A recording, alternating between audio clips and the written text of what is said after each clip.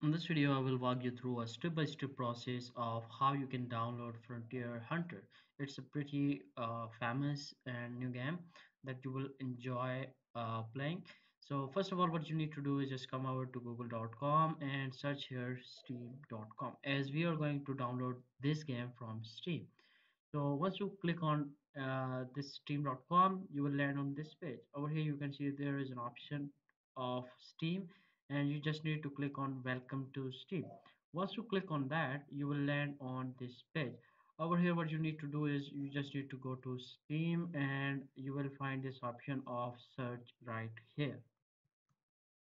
And over here you just need to type Frontier Hunter, and as you can see that once I type it, this is the game that we are going to download.